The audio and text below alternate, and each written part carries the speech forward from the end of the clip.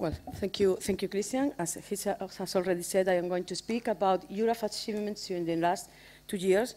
But before that, I would like to say you some words why we are here, why agroforestry is so important. We will follow the presentation with some ideas about the CAP and agroforestry promotion, which are the main, how the EURAF objectives, tools, and media fulfill this agroforestry promotion from a policy point of view. And finally, we will show you some agroforestry needs. Well, regarding the first part, why agroforestry is promoted nowadays for most important global policies? Well, this is because Europe, as well as the whole world working with agriculture, has a very big goal, which is increase food production in a sustainable way. That is to say, follow the main FAO sustainability pillars. The two first ones are dealing directly with those two important aspects, which are the improvement of the efficiency in the use of the resources, which is identified with eco-intensification. The eco-intensification is not given because we put more inputs, but because agroforestry does better use of the resources. Therefore, it's considered by many important and global policies that agroforestry is one of the best tools to eco-intensificate, just at two levels, at below ground and above ground level. Let me show you this with an example. This is our most important system of agroforestry in Europe, the EURAF. I hope you know it. If not, just go to Portugal or to Spain. Well, just imagine that this land has no trees, okay? So the percentage of radiation that is captured by the system will be much lower than if we have trees, because with the trees we increase the biomass photosynthetically active to capture more radiation. I think this was very beautifully shown by a work done by our hoster, Christian, with these figures where you have three scenarios. The first one is agriculture, the second one is agroforestry, and the third one is forestry. We represent there the percentage of radiation that is captured by every type of land. With the first one, we have the crop is red, around 30% of the radiation that reaches this piece of land is captured by the crop. If we go to the forestry part, we see that almost 50% of radiation is captured. But when we have agroforestry, we have more radiation capture, so we really do eco-intensification. This is translated in an increase of biomass production per unit of land, which is around 40% or with a range between 20 or 80%. Of course, agroforestry also delivers ecosystem services like biodiversity. We can see there that below the trees there are some species that are adapted to this microhabitat created by the tree than far away of the tree. Well, but agroforestry is also able to increase eco-intensification or optimize the use of the resources from a below ground level. One of the most important actions that an agroforestry or a farmer has to do is fertilization. We add a nutrient. We expect this nutrient is uptaken by the crop, but unfortunately part of it is leached, causing contamination of rivers, as all you know. Just let's put there a tree with the roots, and part of this nutrient that has been leached, the tree is able to uptake them. But it's also important to see that there are different layers. The tree is able to put their roots in deeper layers than the crop. And the roots are the main source of carbon of these systems. So we are able to capture a higher amount of carbon. Well, let's see that in practice. We, together with P.K. Nair, Bimala Nair, David Howlett, and Gerardo Moreno did an experiment, in the GESA, and then you can see which is the amount of carbon that is stored below the tree than far away from the tree. It's around 15 meters from the tree.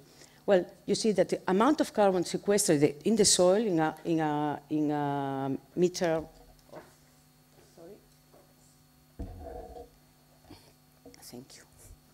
In a meter of depth is double if we are below the tree than we are far away of the tree. This is one of the main reasons why EURAF has supported the initiative 4 per 1,000 launched in the COP21. As Alain Canet, our previous speaker, says, because agroforestry is one of the easiest activities to improve soil carbon in ecosystems at long term. But agroforestry also delivers ecosystems resilience, like, for example, to drought resilience. We can see that here in the Dehesa, we have some good pasture below the tree, but it's dry. It's that we have no good pasture far away from the tree. This means that we are able to extend the grazing season and have animals if we have trees. If we don't have trees, that is not possible. But also because traditionally, and even nowadays, in some part of the world, we are able to use, to overcome these drought periods, the branches of the trees. Of course, the presence of trees increases the flooding resilience of the system, reducing the risk of erosion. Well, agroforestry can be seen as a good tool that it provides many benefits, but what about how was agroforestry promoted in the past? Well, I think Christian already says no, but I am just going to show this. In the 50s of the last century, there were implemented some modern techniques, land consolidation, agricultural intensification, mechanization, etc., that makes that agroforestry was not promoted because the goody vegetation was taken out of the plot. So not. Well, when there was a switch between the coupled payments to the coupled payments in Europe, we have appears a word, which is land eligibility, which means that your land has to be eligible if you want to get a payment. And the criteria to get this eligibility was based on the number of trees. So we have 50 trees per hectare, which destroyed millions of trees all over Europe. So it was not promoted. Well, what about what we have now? Well, land eligibility is still there. It was increased to 100 trees per hectare, but still there are some problems. Like, for example, the lack of coherence between Pillar 1 and Pillar 2, if we select the measure 222, or when we want to mostly in the south part of Europe, where the good vegetation is very important to feed animals, if the member states doesn't activate the rule of the established local practices, then they cannot be selected. So if they will not be eligible, and the farmer will not get paid from it. So we improve, but it's not complete. Well, just having this scenario that I have already drafted, let's see what are the main objectives of EURAF. Well, promote the establishment of adequate policies, spread agroforestry knowledge, contribute to agroforestry dissemination, and enhance agroforestry adoption. We can just summarize this in two main aspects. We want to overcome lack of adequate policies to promote ag forward, and to reduce the lack of knowledge about the benefits of these systems and about how they should be implemented. But I think it's good to have some background, some history of EURAF. Well, I think the seed of EURAF was the SAFE project. Most of partners of the SAFE project met in Paris together with other partners and other colleagues working in agroforestry in 2010, and decided to create EURAF, that was officially created in 2012. Well, the main objective was make lobby for trees, because as Christian says, usually trees are mute. We had no funds at that time. Our objective was to improve the CAP to 2014 to 2020, but we have some help, and I think it deserves to be said. At Veneto region, with Justino and Francesca, which is just close to me, were really very helpful, and also the French Agroforestry Association, like Alain Canet was also very helpful with that. This office is the main office of the Director General of DG Agri, Mr. Silva. We also went to the Parliament, because in Europe you have to work in the Commission and also in the Parliament. We organized a successful meeting with Gaston, the member of the Parliament, Gaston Franco, Trees for a Sustainable European Agriculture. That was a really very great success. And in the meantime, between 2012 to now, we have been increasing and growing up, increasing the number of countries that are highlighted there in blue. Still, there are some work to do, but we are growing up, which is important. Well, which were the results of our work in Brussels? Well, just very, very summarize it, because we will have a session of policy and we will talk about this in a more specific way. But for the CAP 2007 to 2013, we have the measure 222 that has two main problems, that it doesn't allow farmers to get some payments for maintenance of the agroforestry system once it was established, and makes it not, if the plot was established, it made it not eligible for the CAP1. Within the CAP 2014 to 2020, I split it in agroforestry in the pillar 1 and in the pillar 2. Well, agroforestry was eligible. I mean, the number of 15 trees per hectare was increased to 100 trees per hectare, but there are some problems because they are considered mature trees, so young agroforestry systems are really not considered. We were able to include as one of the options of the ecological focus areas agroforestry, which is part of the greening of arable lands. Together with the help of another NGOs across Europe, we were also able to convince the Commission that the woody vegetation has a role to play within the permanent grasslands. Regarding the agroforestry in the second pillar, well, the measure 8.2 is a continuation of the measure 222, but now we have maintenance. So the farming, once established, the agroforestry systems is able to get funds for maintenance the system for a period of 5 years. But the problem of eligibility and the lack of coherence between Pillar 1 and Pillar 2 is still there. And well, it continues the rule that silvopasture is a tool to overcome forestry risks, like, for example, forest fires. But to get the main objectives that you can see there about of EURAF, which are our tools, what we have, which are our medias, which are our results. Well, EURAF is working nowadays in two very big forums, and very important, trying to spread and convince Europe that agroforestry is really a very sustainable way of managing our land. One is the European Commission, and another one is the European Parliament. Well, we were very lucky. We applied together with many NGOs when the call was open to take part of the civil dialogue groups. The civil dialogue groups are groups of dialogue where the Commission makes dialogue with different NGOs. Out of all of them, we were able to having 2 positions in the civil dialogue groups of arable, organic farming, CAP, forestry and cork, environment and climate change, direct payments and greening, and rural development. In yellow, I put the people that went representing EURAF in these civil dialogue groups. Well, this is a photo of how it is handled.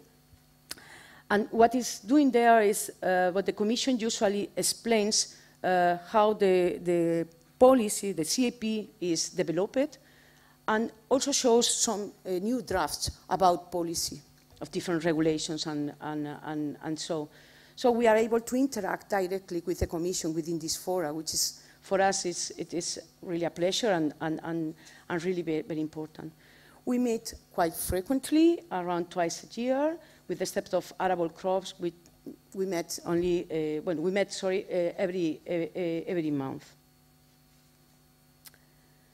Well, but because we belong to these civil dialogue groups, we are part also of another very big forum that is the European Network for Rural Development, that is dealing exclusively with all aspects related with rural development. Well, it has representation all over Europe. This is the webpage. Again, what is shown there is the policy implementation, how we have obtained updates of it, and also of policy development, how it is going on. Okay. Well, I show you what is the composition of this European Network of Rural Development, because then I think you will get the feedback of who is talking there.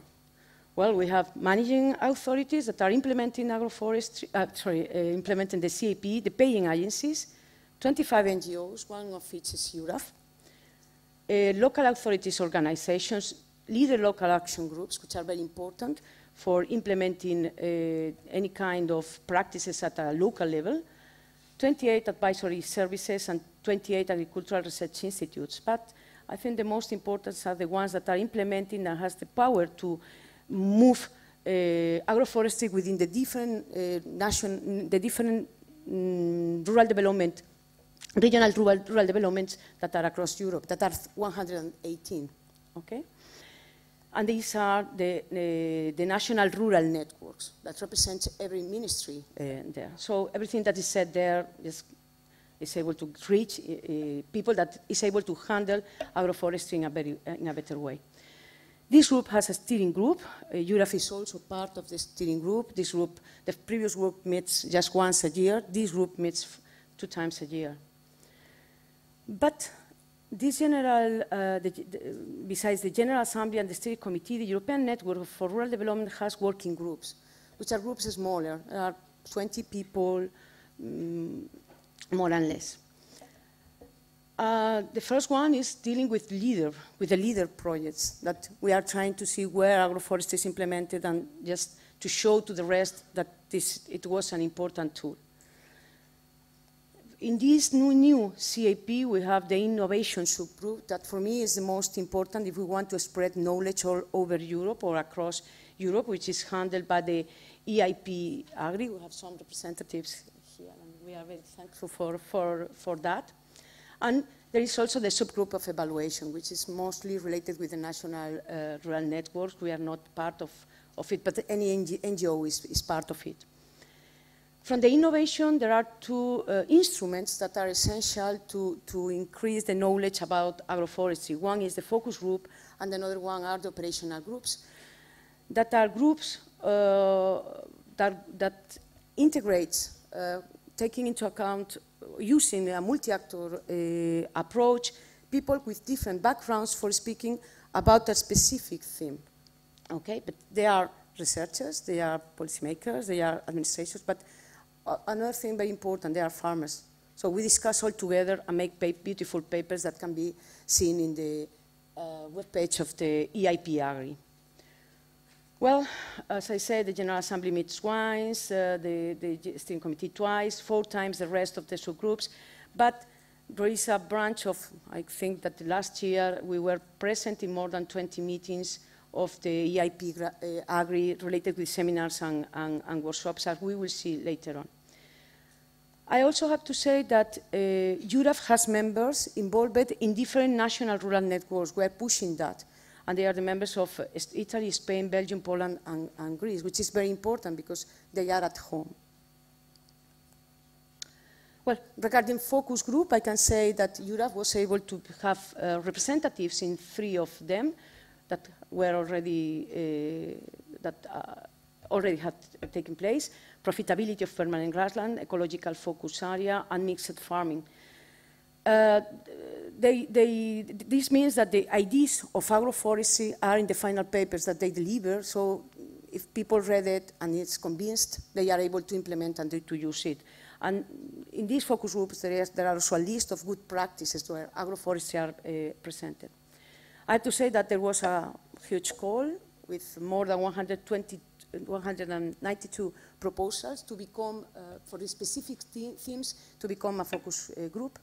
In the final meeting, there were 2 winners, mixed farming plus agroforestry. One of the winners were a mixed focus group that integrates mixed farming and agroforestry, but the Commission decided to split them. So we have a new focus group on agroforestry. It will be hosted next November 2016. It was a success of EURAF, but we don't have to forget that there is many people from different parts, and people from the ministries of Poland, France, Finland, Sweden, and Portugal, and also Spain, were there pushing this idea. As I already said, they are integrated by research, farmers, NGOs, advisors, etc. They, at the end, established the state-of-art of every theme, the research needs that goes directly to the Horizon 2020, well, together with other things, of course. They describe best practices to disseminate at the European level, which is the important thing for farmers. And they also propose operational groups that has to be taken in each regional or country development program. So I think that this is quite important. But EURAF, also thanks to be part of the system of the European Commission, was able to organize some events. Like, for example, the event in the pavilion of the European Commission in the Expo Milano, that was, well, it was hosted in the DG Agri Stakeholder Week. They gave us for free the building, and we did a meeting, just called a conference. It's called Agroforestry Sustainability, Feeding the Planet and Providing Energy. That was very excellently organized by Andrea Pisanelli and Adolfo Rosati. In that meeting, there were people from different, it was split into parts. The first one was more general one, and speakers from the FAO, from the PEFC, just speaking about the possibility of certificate the products delivered for agroforestry, which is important, just to disseminate this type of systems, of course, Agroof, etc., and the European Commission with Thomas Strelak were there. In the afternoon, the floor was given to the farmers, because we think that the involvement of the farmers within EURAF is really important in order to spread the implementation of agroforestry, because they are really the final users. But there are more events. I said that there are more than 20 seminars and workshops, etc. But I like it to highlight this one, because it was a meeting organized by the EIP Agri Seminar of Knowledge Systems, and they integrate many, all of them are farmers, and they try to see how we can extend good practices across Europe. And the title was Promoting Creativity and Learning Through Agricultural Knowledge Systems and Interactive Innovation. It was hosted in Dublin last year, and we have 3 representatives of EURAF. Some of them were as farmers, which were Adolfo Rosati, Fabian Balaguer, and Robert Borek from Italy, France, and Poland. Well, usually these meetings are very participative. I like them anyway, because you speak with everybody at the same time and get some background. We learn a lot each other once from others. We have an initial big meeting, we discuss, we make some notes, we order the notes, we speak about them, and finally there are some conclusions that finally are put in the web page of the Commission. So if EURAF or representative of EURAF are there, the ideas come through, of agroforestry comes through. Well, this is our job, what we do, what EURAF tries to do as best as EURAF can in the European Commission, but we also work with the European Parliament. I told you that in the European Commission, in the different civil dialogue groups, they tell us about the drafts of the regulations, about the draft of the different directives, so we are able to make proposals to change them. For example, the ones about the European Forest Strategy, it was not mentioned at all, the agroforestry were there. And then we got 3 times mentioning the agroforestry in this document, which is a two-page document, which is quite good. And we are now working with the implementation of the LULUCF EU rules. This part is led by Jerry Lawson. Well, we have to say that we have very good collaborations with different parliamentary members, like, for example, Paul Braman, Paweł Bieńkowski, Gambrusz, Mr. Frederic Lopez Palau, and always the help of another branch that EURAF has, that is Alienor, with Melanie Lamasson. In the Parliament, and thanks to a European project that we have that was led by Charles Bourriel and with a representative that was Sylvie Guillerme, we also made a session in the European Parliament that was quite successful, trying to deliver a good way to increase education about agroforestry for farmers across Europe. I'm almost done. There are also, we have some visits of some of these parliamentary members, like, for example, Paul Braman, that went to visit some extraordinary farms that are linked to a FAF, and they were invited by Alan Canet, Fabien Balaguer, and Jerry Lawson. And when he ends the visit to this place, he says something like, today's visit demonstrates that agroforestry is an answer to the various challenges that the European agricultural sector is currently facing: profitability, competitiveness, biodiversity, climate change, and territorial planning. And this is very important that a member of the Parliament says that, okay, just to convince about policy. EURAF is also working as a partner of different projects, like, for example, that Forward project, which is a very huge project. Most of you already know them. I think one of the important things that we have to do within that project was the definition of agroforestry practices, and if it is implemented, where they are, what is the background in the area of agroforestry. We decided to include these as practices: silvopastures, silvoarable, kitchen gardens when they have fruit trees, forest farming, or riparian buffer strips. That was led by Michael van Derver from Finland. And we made maps. For example, for silvopasture, we were able to make a map. Those are big numbers because there are not specific numbers for every place. We know now that approximately silvopasture is implemented in almost 20 million hectares, but it's only the 10% of the potential area they have. And we can see in red where silvopasture is not present, which is a good thing because we know where we have to work more. So there is a huge potential for that. Also silvoarable. Well, the number of hectares allocated to silvoarable are much lower, almost 500,000 hectares, which represents the 0.4 EU arable land. And again, the central countries has less implementation of this area. So we have also a very huge potential. But we don't have to forget that EURAF is a European consortium, or European association, but we have a lot of branches across the different countries. And there is an important national networking that is working at the farm level and also at research level.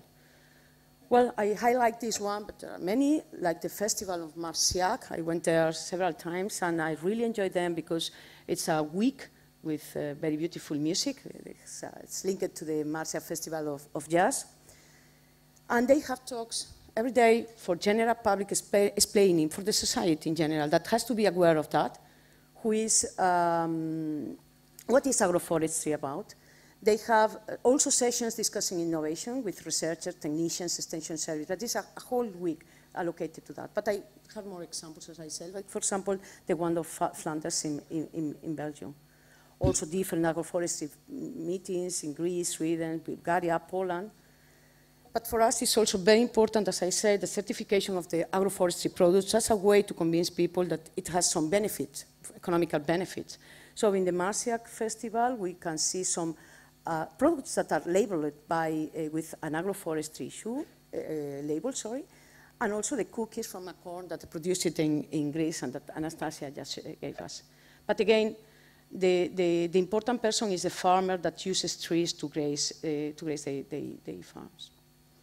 We are aware what is going on in France also. We have to congratulate, and we did so, France, because we are the first country in Europe that were able to develop a plan from 2015 to 2020. So this is a very good example that we have to take home and convince our policymakers.